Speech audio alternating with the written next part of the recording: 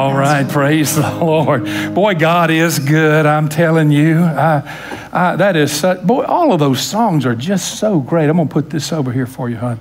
All these songs are just so dynamically good. I don't know if it's because we've missed them for a long time, even though we have them on video and all of that, and thank the Lord that we do have technology and so forth to be able to capture all of these things and be able to use them in case of an emergency. But did everybody get their offering in, by the way? I forgot to say that to you, and I'm sorry. When I saw Jackie go up there and put the first offering in, I said, oh my goodness. I forgot to say during the songs, come put your offering in, But I figure you probably know that anyway, right? You guys knew that. Yeah, sometimes I forget, but you remember that. All right. Well, let's see if we can kick in on something from David today that'll speak to our hearts, because he has been doing that to me anyway. As a matter of fact, I've had so much to say that I just hadn't even been able to say it. That's all it boils down to. And I hate to hold things over a lot of times because it kind of loses the dimension that I'm really wanting it to be when we share it all at one time. But it's just so much, man. I'm serious. David is such a living example of everything in the Christian life that's good and bad at the same time. I mean, he's so dynamic an illustration that his life is so transparent. Pastor Tanya read one of the Psalms out of Psalm 8. David, I know most people think David wrote all the Psalms, but he didn't. There are 150 Psalms in your Bible. David only wrote about half of them. As a matter of fact, there are 73 with his name on it. And then there are quite a few anonymous ones. Moses wrote some, Solomon wrote some, others, some anonymous people. Asaph wrote some. And then there are some that are anonymous, and he probably wrote some of those anonymous ones. But over half of the Psalms, or at least half of the Psalms that are in your book of Psalms, were written by King David, which is tremendous, because if you read them, you find out about whom David trusted, what David thought about God, what he thought about himself. He was so transparent and so humble. If you read any of the Psalms, we're going to read today, we're going to read the most famous one of all. If I said, hey, what's the most famous Psalm of all, what would you say? Psalm what, 23? That would be the most famous. I mean, I know you know Psalm 100, make a joyful noise to the Lord, all you lamp on air. Psalm 3, Psalm 3, where it talks about, walking not in the counsel of ungodly, sitting in the way of sinners, standing in the way of right. You know that. But has there been any psalm used more, even by people who don't even know the Lord, than Psalm 23? Have you ever been to a funeral that Psalm 23 wasn't spoken in somewhere throughout the thing? Probably not, maybe a few here and there, but it's really great. And it's just such a humbling and transparent song, which tells you why David was a man after God's own heart. That actually is the reason why he is because he was just so real before the Lord, and his heart was so true to God. He wasn't a pretender. He didn't try to muster things up. He was live on the spot, and he was a man after God's own heart. Well, we've been using him as an example of greatness. And greatness God's way, not the world's way, I remind you. The world says, if you have money, popularity, success, and blah, blah, you're successful. You're great. They call you great. But that's not what God calls great at all. You know what God calls great? Someone who accomplishes the purpose for which he was created. Somebody that, there's another word that we Christians use for that a lot, to accomplish the will of God. That God has a will. God has a purpose for you. And his purpose for me and his purpose for you may be different in how it operates, but it always has the same big purpose, and the same big purpose for all of us is that we are commissioned to bring God's way of thinking and God's way of acting into every corner of society on this earth. So let me just say that one more time. God's big plan, God's big purpose. You say, I don't know what God wants me to do about, and you can name some offshoot or some small issue or whatever that might be. But as far as the big picture, as far as what his purpose for all of us is God's purpose for all of our life is that we would bring God's way of thinking and God's way of acting into every corner of society on this earth. Now, that is a big job. I'm going to tell you, that is a big job. And so God says, all right, let me tell you how to be great. Because it's going to take great people to bring to tackle this big, great job that I have for you. And so let me tell you how to be great.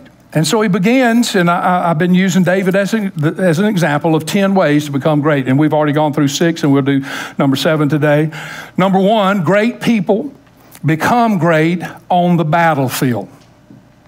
You become great by doing it, in other words. You don't become great by studying it or sitting back and getting lectured about it. You actually become great when you get on the battlefield and you actually perform in great ways on the battlefield. Second truth, because everybody's not perfect, because we all make mistakes. Every one of us make mistakes.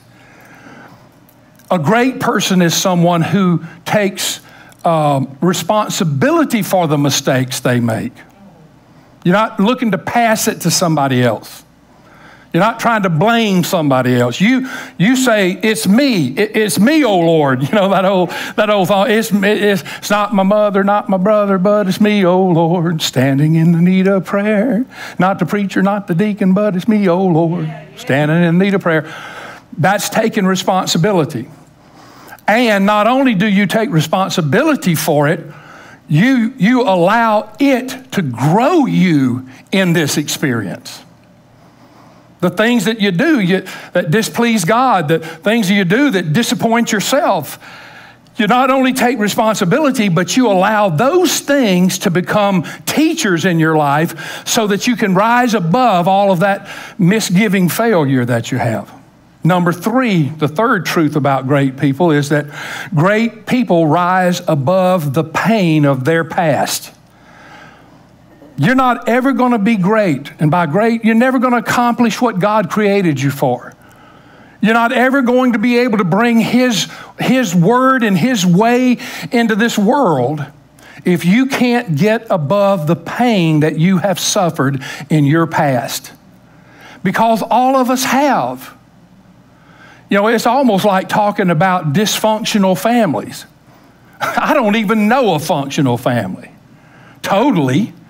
I mean, I guarantee you every one of us have some dysfunction in our life. We're human beings. That's our problem. And we make mistakes. And we do things we said we wouldn't do.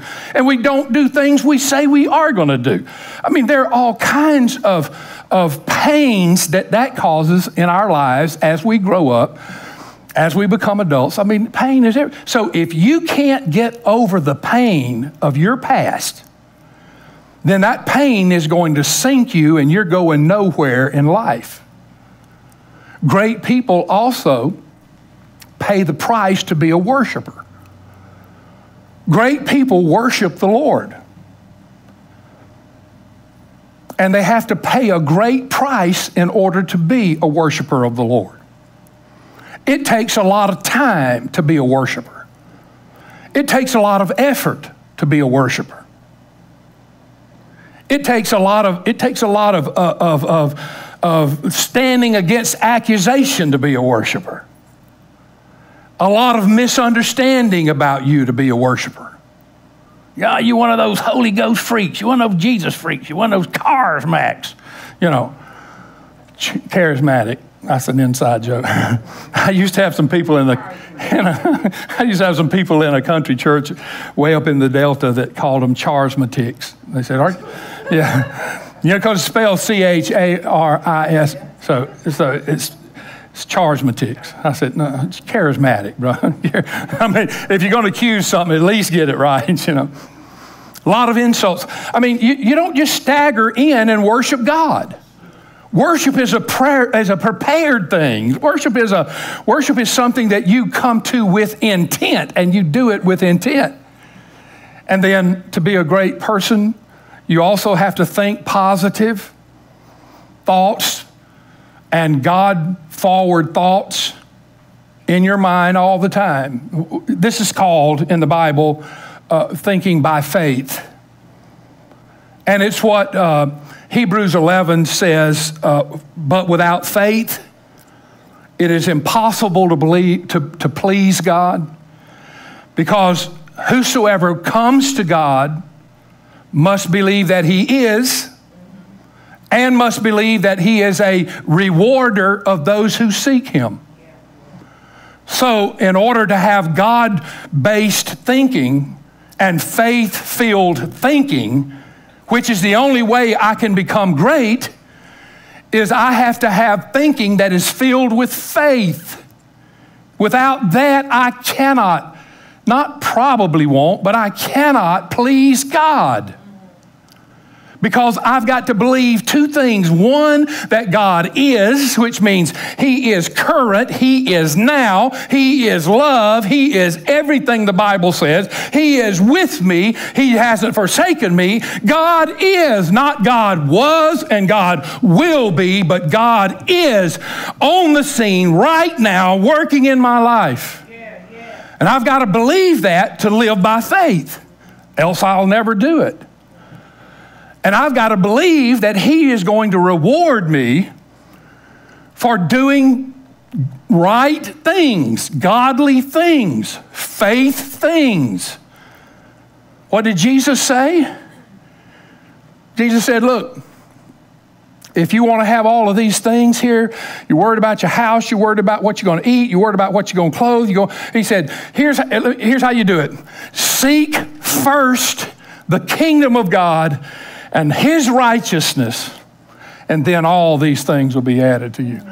In other words, do right, live right, focus right, please me, and I'll take care of everything in your life. I'll reward you.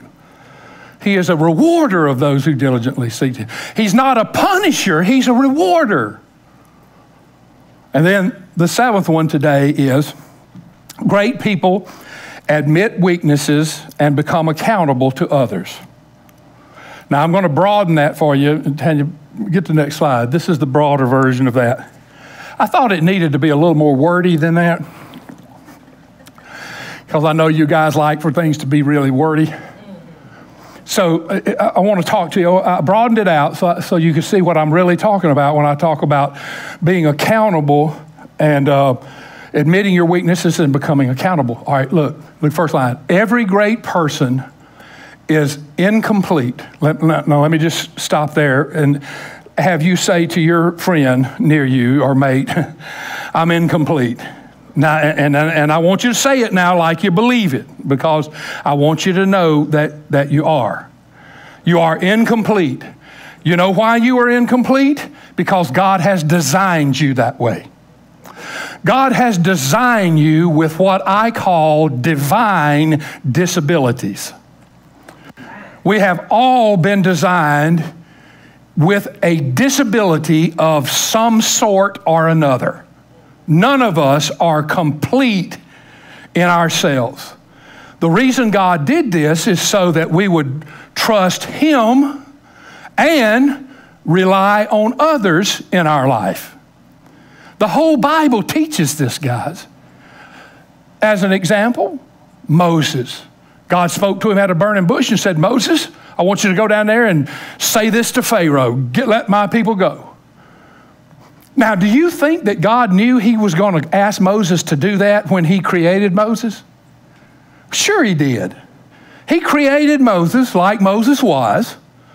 And God knew that one day he was going to ask Moses to go down there and say this dynamic statement to Pharaoh. Now, I don't know about you, but if I was God, I would have fixed him where his voice would have sounded like the voice of many waters, like the archangel of God. But do you remember what Moses said to God when he said that? The very first thing out of Moses' mouth was, "But God, I don't talk so good." And he was right. He didn't talk good. God didn't even argue with him about that. He didn't say, "Oh, Moses, yeah, you talk right, son. It's all right." No, he didn't say, when Moses says, "I don't talk good," God didn't even correct him whatsoever. God just asked him one question. "Moses, who made your mouth?" That's all he said. Who made your mouth? You know what God was saying? If you need to talk good, I'll make you talk good. Don't worry about it. But right now, you can't talk good. You know why You know why God didn't make Moses where he could talk good? Because God didn't want some smooth-talking salesman to go down there and deliver Israel from Pharaoh. God wanted somebody that was incomplete so that when he got delivered, nobody would say, "Well, Moses talked him into it." I'm just saying, we have all been designed by God this way. We are not complete on our own. Another example, the Apostle Paul. The Apostle Paul, the apostle of the entire New Testament, wrote 17 books in the New Testament, only 27 in the whole New Testament. This was the guy that built churches everywhere. He was the apostle of everything. The greatest Christian missionary that's ever lived on the face of this earth. Most likely the most spiritual, godly person apart from Jesus Christ that's ever been on this earth. And yet the Corinthians, he started the church at Corinth, and then in the second letter of the Corinthians sent a letter and said, evidently talking to some other Christians, and Paul happened to see it. And then Paul said, "Here's what I'm hearing that you're saying about me." It's in chapter 10, verse 10, if you ever wanted to look it up. For this is what the Corinthians were saying about the guy that started their church with his life and his blood and his integrity and everything, and stayed there long enough to keep them going to become a church. He was their father in the ministry, the apostle that sacrificed everything. Here's what they said about him. "For his letters are weighty and powerful, but his bodily presence is weak, and his speech is contemptible." You know what they were saying to the Apostle Paul? "Look, you don't have to come down here and visit us anymore. Just send a letter. Because your letters are good. Your letters carry weight. Your letters are authoritative and powerful. But when you come down here, you don't really speak very well. You got a squeaky little scrawny voice, and you're ugly. You're not attractive in any way. So it would be better if you just sent your letter down and we would think that you were wonderful." That is the apostle of the New Testament church. Don't you think God knew that that's what Paul was going to be when he created Paul? Then why didn't he create him with the voice of Apollos? Or a wonderful, charming attitude of life and beautiful hair and eyes and lips and teeth? Why wasn't he dazzling to everybody? If he was going to be the apostle that started the church and fostered the church for all ages, why wasn't he more impressive than he was? Because God made him that way. God divinely disables us. We are created that way on purpose so that we will need God and we will need each other. So I feel a lot like Moses and Paul at times. I'm disabled. I am incomplete. Every great person is incomplete in their giftings. You don't have all the gifts. You have some gifts, but you don't have them all. None of us have all of them. That's why God says you're a body. You're an eye, you're a foot, You know, your hair and your beautiful lips. I'm a big toe that's got gout. And I mean, we're all necessary. And without all of us, this body doesn't work. Read 1 Corinthians 12. It tells you all about it. It tells you, man, the eye can't say to the foot, I don't need you. The head can't say to the arm, I don't need you. The inside parts that we can't even see, that are the parts that make us stay alive, like our liver and pancreas and all that kind of nasty, ugly looking stuff. It's more necessary than these beautiful eyes I have. Beautiful lips, beautiful hair. No, see, you can live, see, now, you can live without this. Huh? I can't live without my liver. Have you ever seen a liver? Ugly. But it's even more necessary than the pretty parts. This is how God created us. We don't have all the gifts we need. We don't have all the personality we need. There are people that will not respond to me, and they love you to death. You could sell them, anything you had. They would, because they love you. You fit them. You are just, you're their kind of person. Whereas I might be the greatest person on the face of the earth and know everything they need to know, but they don't want me. They want you. We're incomplete. And intellect, I don't know everything. I mean, I know all of y'all think I do, but I really don't. I'm kidding. I know, I'm kidding. My humility is my greatest asset, by the way. I'm proud of my humility. Yes, yeah. But God created us that way. And so God created David as the king of Israel. He is considered the greatest king of Israel. He was the king of Israel just roughly in the ballpark of 1,000 years before Christ. So for 3,000 years now, David has been considered the greatest king that Israel ever had, in spite of all of his weakness. How did he do it? How did he do it? Well, he did it by two things. Number one, David surrounded himself with God and the people of God. And he surrounded himself with people who were strong in areas that he was weak. Can I get an amen or something like that? I mean, I don't think you're really quite getting the crux of that. You are not strong enough. You are not gifted enough. You do not have enough personality. You don't know enough to do everything that God has for you in life. And he has created you that way on purpose.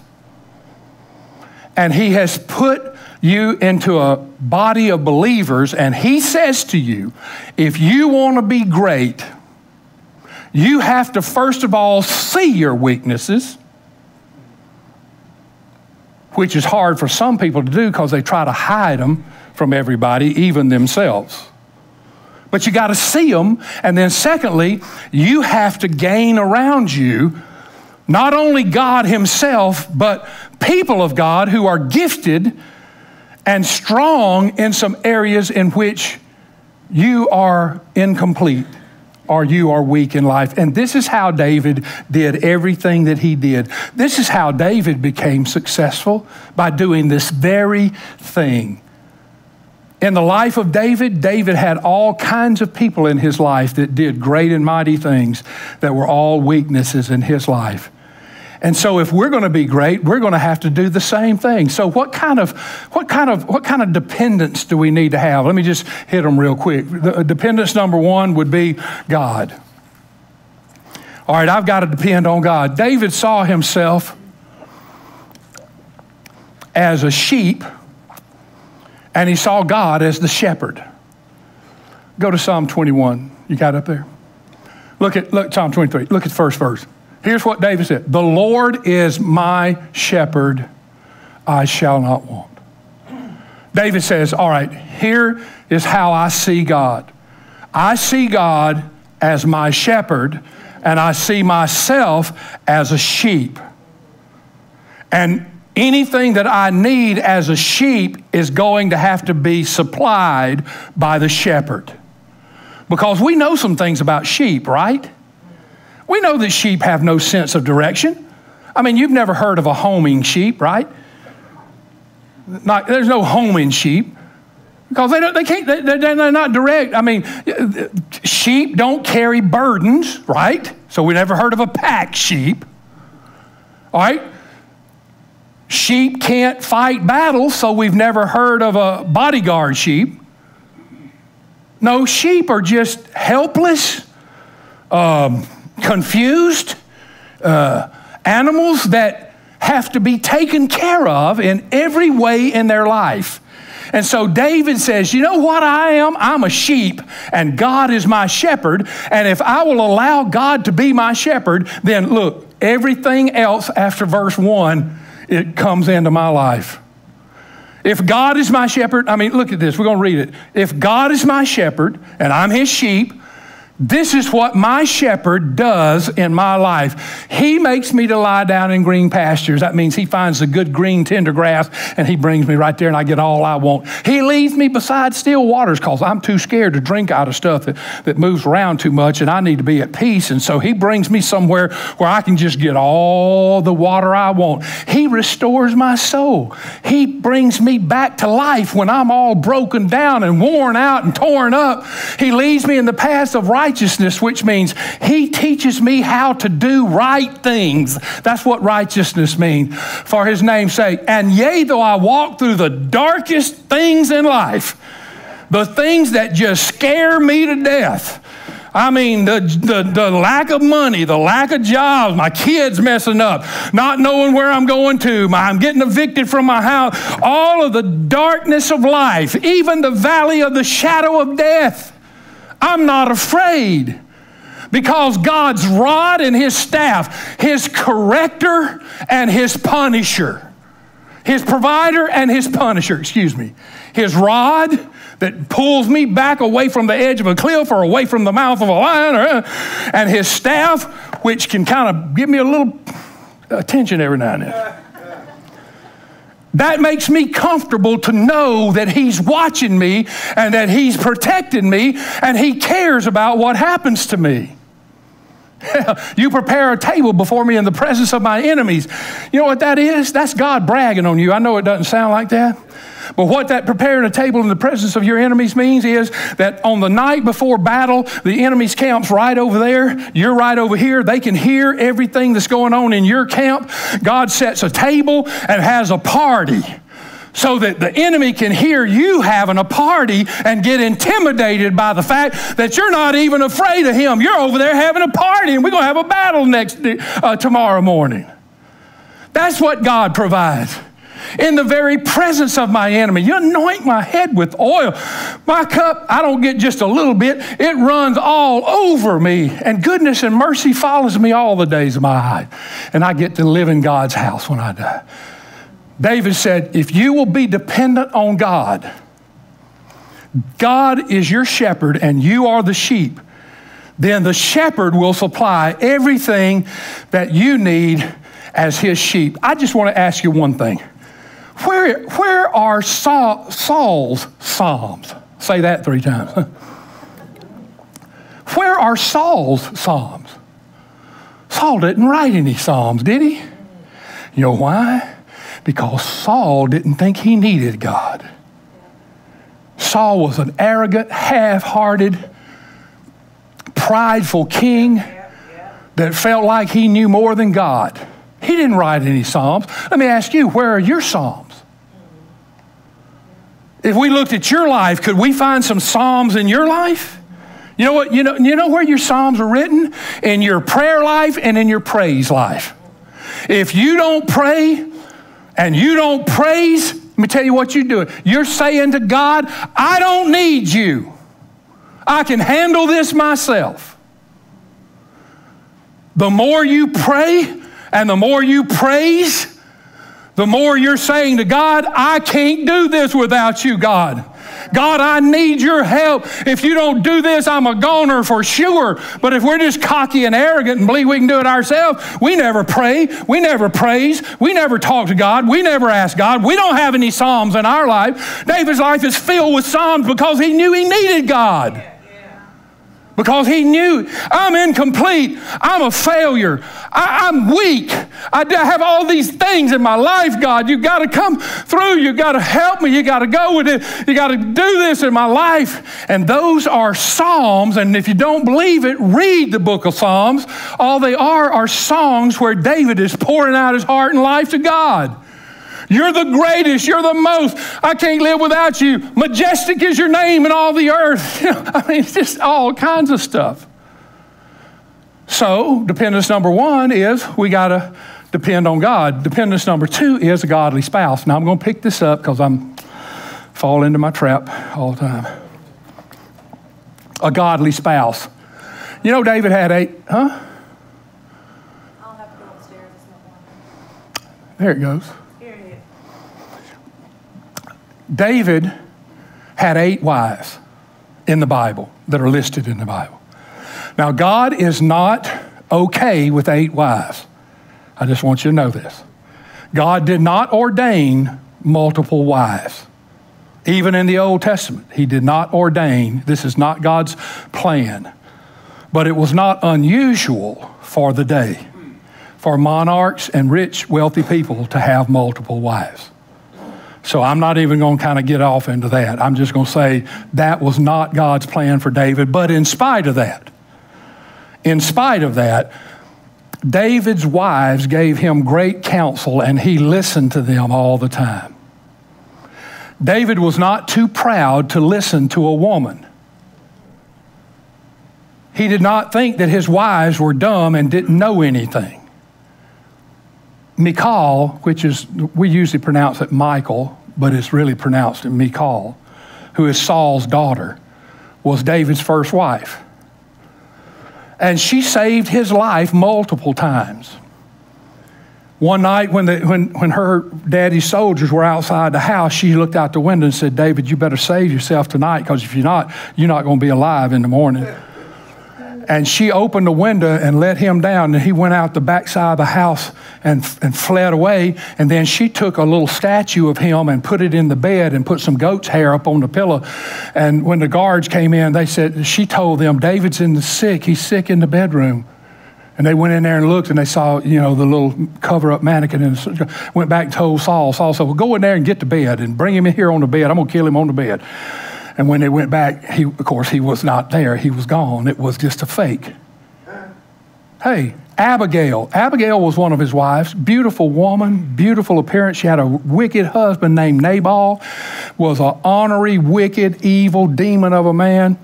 David did some kindness for him, and then when it came time for Nabal to return the kindness, he was ugly and angry and insulting and all of that kind of stuff. And David got his men and was going down there to kill everybody, kill Nabal and all of his sons and every man in the camp. And Abigail, Nabal's wife at the time, listened, and she stopped David halfway down, and she bowed before him, and she pled for the life of her old wicked idiot husband. And David repented of that and said, "No, I'm not going. Okay, you saved your family. I'll not do it." And David turned around and left. A few months later, Nabal dies, natural causes. David marries Abigail, and she becomes a great wife to David. There was a young woman, I got a bunch of stuff I can say about it. Y'all get the point, right? The point is that God's given you a godly mate for a reason. That's your partner. That's the person that God's given you to be in, I want to say conference with, or to be together, to make decisions and choices and to help each other. And so we need to listen. This is a tool. This is a person that God has given. And don't overrun them. If they say, "No, I don't have peace about this," let it go. Say, "Thank you, God. If this is not right, I want you to change my spouse's mind about this. And let it go. Don't say, oh, come on, baby, oh, come on now, look, we can do this, and end up trying to talk your way into something. Jesus didn't have a wife, but Jesus listened to women all the time in his ministry. There were lots of women in the ministry of Jesus that Jesus got information from and inspiration from, and in every way took care of a lot of his life. I'm just saying godly men and godly women are that way. They depend on each other. God put us together, so he's given us all kind of gifts. Women don't look at life like men look at life. Women don't look at situations like men look at situations. I mean, we're different in so many ways, it's unbelievable. Not wrong, just different, okay? God did that for a purpose. Listen to your mate. Number 3, third dependency is God's anointed ministers. God connects you in your spiritual life with a spiritual covering. Now, I know that you might not have heard that. I don't know whether you have or not. Anything about a spiritual covering. Well, a spiritual covering is just somebody that God puts in your life in order to be his authority over you, his covering over you. Now, there are 2 passages of Scripture, both in Hebrews, and one is verse 7 and one is verse 17, and they almost say the same thing, and I'm going to read both of them. Look at what it says. Remember those who rule over you. And I put the word lead because that's what that means. Remember those that lead you, who have spoken the word of God to you, whose faith follow, considering the outcome of their conduct. God says you have a spiritual person in your life that God has placed there to lead you. And this person is going to lead you, and you follow them because they're teaching you the Word of God and they're leading you in the right direction. So don't be stubborn and lock your feet in and back up on them. Go with them. They are leading you. Verse 17, a little bit more wordy. Obey those who rule over you, lead you, and be submissive. For they watch out for your souls as those who must give an account. Let them do so with joy and not with grief, for that would be unprofitable for you. In other words, God places spiritual people in your life who watch over your soul, that are concerned about your soul and your life. And when they lead you, be submissive to that, because they're going to have to stand before God one day and give an account for this. And so when they do, make it where they can be happy and not sad when they have to talk about your life, because if they have to be sad, it's going to be unprofitable to you. That's your covering. So our third dependency would be to depend on those who God has placed in our life to lead us. Just a little brief comment. David's pastor was Nathan the prophet. David loved his pastor. David obeyed his pastor. When David's pastor came to talk to him about committing adultery with Bathsheba and having Uriah killed, and lambasted him and just put him, it was bad. David did not try to alienate Nathan. He did not try to fight back against Nathan. He listened to what Nathan said, and he went to God and he listened to what his pastor said. And because of that, God didn't take David's life. That was what God was going to do. David had said, that guy needs to die. And God said, okay, you just named your own fate right there. And then Nathan said, God, come on, let's, and Nathan pled for it. And God said, okay, I'm not going to kill him, but the sword's never going to part from his house. And even on his deathbed, King David had to make a decision about who was going to be the next king of Israel. And he listened to his pastor, Nathan, when Nathan told him, no, let's let Solomon do this, which was obviously God's choice. So depend on God's anointed ministers. And then number 4, close friends. All of us need friends. David had a friend. His closest friend was the son of King Saul. His name was Jonathan. That was David's best friend. He loved Jonathan to death. And Jonathan kept David alive many times because Jonathan knew what his dad was doing and kept while his dad was trying to hunt David and kill David. And Jonathan was a very good friend of his and very helpful in his life. He trusted Jonathan for advice and counsel. Proverbs 12:26 says, the righteous, listen to this, the righteous should choose his friends carefully, for the way of the wicked leads them astray. Here's 1 Corinthians 15. You know this one. Don't be deceived. Evil company corrupts good habits. Now, do you know what both of those are saying? They're saying the same thing. They're saying that in this world we live in, there is such a thing as peer pressure. Have you heard of peer pressure? Sure you have. There is good peer pressure and there is bad peer pressure. Bad peer pressure leads you away from the wisdom of God and leads you away from things that are going to bless your life. Good peer pressure encourages you to do those things that are beneficial to you and chastises you when you step out of bounds. The Bible is telling you it matters who you hang around with. Choose wisely. Bad people in your life are going to lead you down the wrong road. Listen, I'm going to tell you something. You've heard me say this before. You show me your friends and I'll show you your future. Because your friends decide your future.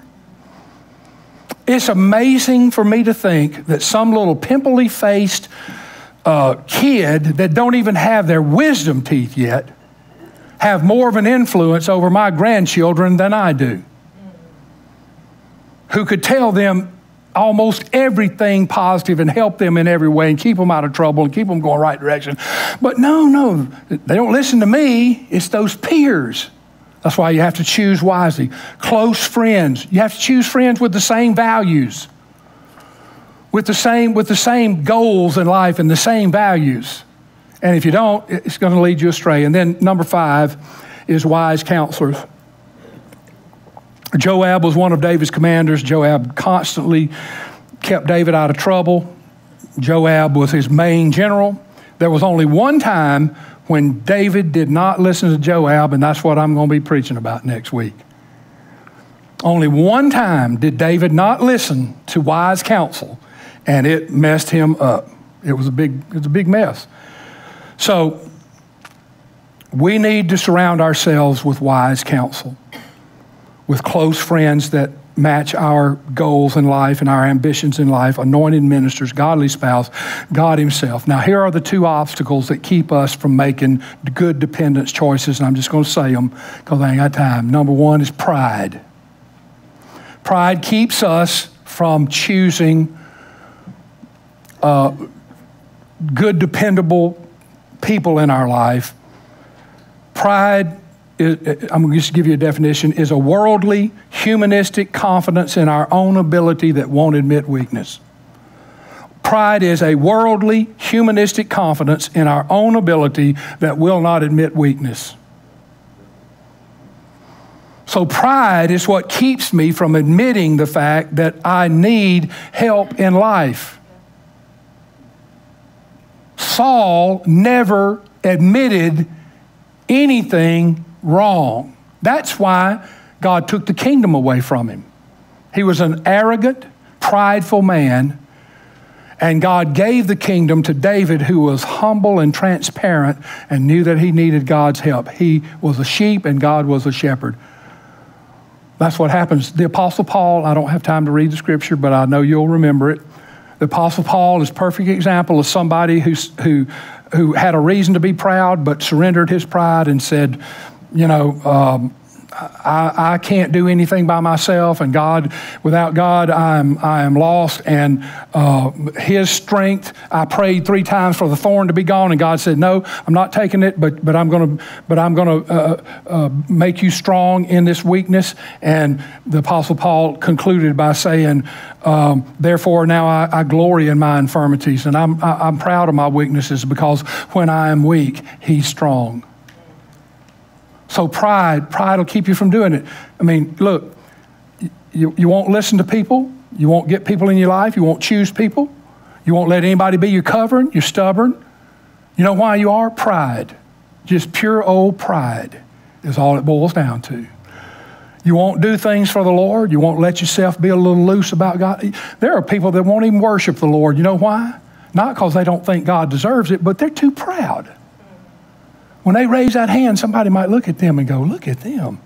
And they're so proud they won't even raise their hand. Somebody might say something about them. Second obstacle is insecurity. Insecurity means I think I'm defective. I think something's wrong with me. And so I think I'm always going to be like this. It's very hard to tell it from pride, because most of the time, you know where we hide our securities? Behind whatever we think is the strongest thing in our life. Am I right about this? Sometimes you can't see somebody's insecurity, or you don't judge it as insecurity. You know why?